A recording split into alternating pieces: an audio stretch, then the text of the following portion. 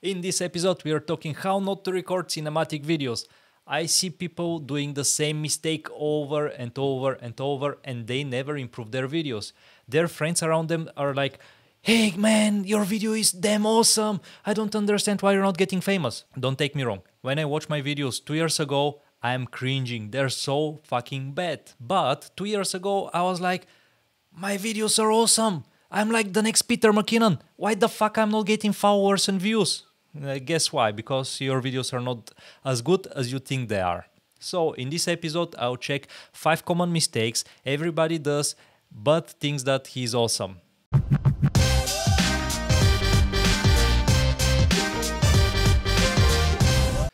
If you don't know my name, it's Gabriel, and make sure to remember it because my grandma told me that I'll be the next YouTube star. And my grandma is never wrong. Now let's jump to the first mistake, movement. There is no movement in your videos. There are 2 types of movement here. The model movement, the subject, and the camera movement. And most of the time, what people will do is to grab their phone, the subject, oh, my light died. First we have to fix the cinematic light. I cannot record like that.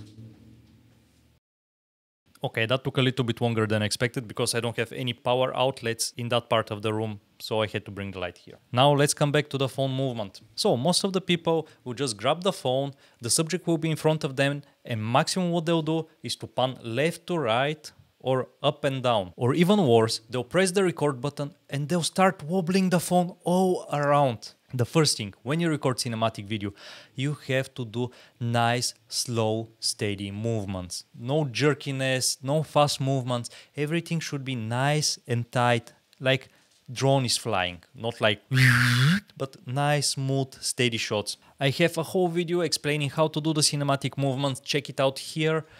Now let's come back to model movements.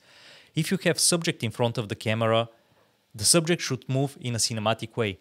If you have the most cinematic movement with the camera, but the subject is acting goofy in front of the camera, your video will be ruined. So you have to align in advance what the subject should do, your talent, and how you're gonna move. The talent shouldn't think about the camera. The talent should act in front of the camera. Now, if you record your kids or you're a videographer who has to record kids, you cannot make the kids act in front of the camera. There you have to play with the emotions. So somebody should create some positive emotion in the kids. If you're not really good working with kids, hire some assistant or make the parents to help you. With the kids, you have to capture the emotion. So there is a little bit different. So to fix that mistake, start moving.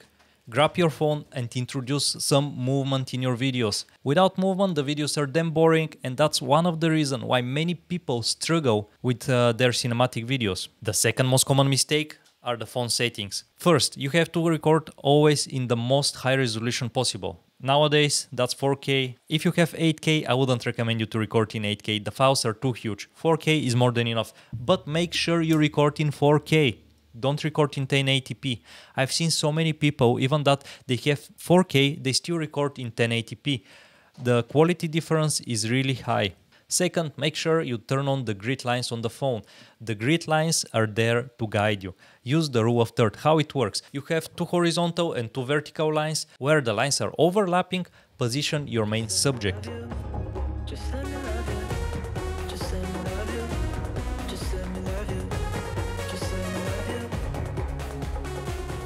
That will improve your composition dramatically. If you record the horizon, don't put the horizon in the middle, put it on one of the lines. If you have a talent in front of the camera, or position the talent in the dead middle of the composition, or put the talent on one of the lines. And like that, easy peasy, your composition is improved dramatically. You can thank me by putting like under the video.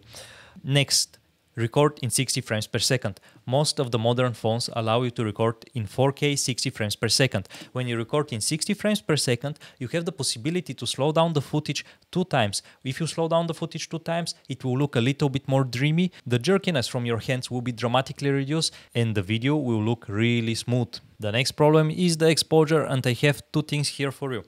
Very often, if you press the record button, the iPhone will do an amazing job auto-exposing the environment, especially if you go from dark room outside. but there's some 20% of the cases where the iPhone will do terrible jobs. I had some really weird videos where the iPhone was constantly micro adjusting the exposure, and you can see it as a small flicker. The whole scene is getting a little bit darker, a little bit whiter, and that thing is flickering like crazy. It's really nightmare when you have such type of video.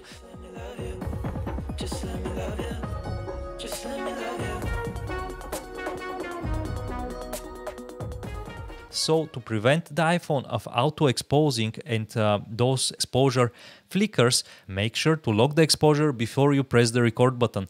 That will improve your videos dramatically. The next exposure mistake I see very often is the sky. Very often people overexpose the sky. What does it mean to overexpose? In the moment the sky is white and you don't see any clouds in the sky, that means that the sky is overexposed. Usually the phone algorithm is trying to expose for everything. It's trying to expose for the shadows, it's trying to expose for the highlights, and it's becoming a mess. So very often in situations when you have sunlight or sunset, the image will be overblown. It's better to have the golden sky, but the subject to be darker than to have your subject and then the sky to be completely blown. Try to pay attention to the sky, and what I would recommend you is to expose always for the light. That means click the sky and lock the exposure on the sky. After that, on post-production, you can always bring a little bit of the shadows up and you still have some information there. But you cannot bring the highlights down. You'll never have blown highlights information back. Expose for the highlights, your image will look more professional. Third mistake I see extremely often is that people forget about the foreground. People don't insert the foreground in their videos or in their photos. When you go to an epic location, most of the time you get overwhelmed how beautiful is the location and you want to capture it. But it's better to take a step back and try to capture as well a foreground element. Maybe it can be a tree, maybe it can be a bench, or you can just bring the phone down closer to the ground. When you have a foreground element, your video will have more depth and you will introduce the parallax effect. If you have a tree for the foreground, I have an orange tree, and you have your background, in the moment you start moving your phone, the foreground will move much faster than the background and will create a parallax effect, and that's what will create depth in your image. The fourth mistake is the variety of shots. Very often people will record only one type of shots and only one angle. So first you have to play with the angles. You have to record from multiple angles. Record one time behind the subject, record one time in front of the subject, record one time from the side of the subject. Like that you build variety. Next you have the angles. You can record from eye level, you can record from belly level, or you can record close to the ground. Plus you can combine it with the variety of shots. First you need an establishing shot. You have to show the environment. Second, you need some close-up of the subject, what the subject is doing. And third, you need some macro shots, some flowers or something what the subject is doing, tightening his shoe, driving a bicycle, holding the bicycle. You make your video richer when you have the variety of the shots. Nowadays the phones come with 2 or 3 lenses, so use the ultra wide angle for the establishing shot, use the regular lens because the quality is better for your subject shots and the macro shots. And if you're lucky enough to have enough money to buy the high-end phones, you have the third portrait lens, so you can use the portrait lens for some really close-ups of your subjects. Utilize all the lenses of your phone. If you don't have 3 lenses, try to get creative with the lens you have on your phone. Believe me, it's possible. That is the only way how your videos can become richer and to look more cinematic. You have to record a variety of shots, variety of different angles, variety of positions, and a variety of the shot types. I just remembered one more variety mistake. People don't record time lapses. It's so damn easy to record a time lapse / hyperlapse with your phone. Just press the time lapse button, press record, and start walking towards something, or record how the plane is taking off and flying in the sky. That will spice up so much your videos. My travel videos look so good because I'm constantly recording those type of time lapses. They really make my videos richer and people are really impressed by them. But I don't see very often people doing it, and it's so damn easy. The fifth mistake is light. People don't pay attention to the light. If you film during the day, very often you get raccoon eyes. Just put some sunglasses and you'll fix the raccoon eyes and it will look 10 times better. If you film at night, just buy some of those small RGB lights and shine your subject. You'll be surprised what the long exposure of the iPhone is capable to do with those small lights. I could make photos of the star and of my girlfriend at the same time with the fucking phone. That's unbelievable. You can do portraits of a subject and to capture the stars in the sky at the same time.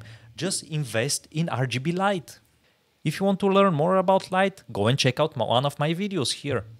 Now, those were the most common mistakes I see over and over. And believe me, I do them as well. You know how many times I came back, dropped the footage, opened the editing software, and I realized that I don't have enough footage, that I didn't shoot enough. So better overshoot than undershoot. Very often I end up with not having enough footage to fill some small gaps. I don't have enough details. I didn't record enough flowers. I didn't record enough bugs. I didn't record enough wide shots. But I over-recorded how my talent is moving back and forth and how she's spinning around. So it really sucks doing one of those mistakes. That's why I created the video, because I wanted to point them out to help you not to do the same mistakes, not to do the same mistakes I've done. Now, don't forget to smile. I hope that video was helpful. Hit the like button, hit the subscribe button, and see you in the comment section.